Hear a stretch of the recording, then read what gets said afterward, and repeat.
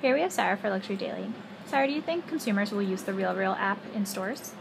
I think definitely any consumers that are involved in consignment are going to be interested in using this app just to kind of figure out whether a purchase makes a lot of sense for them financially.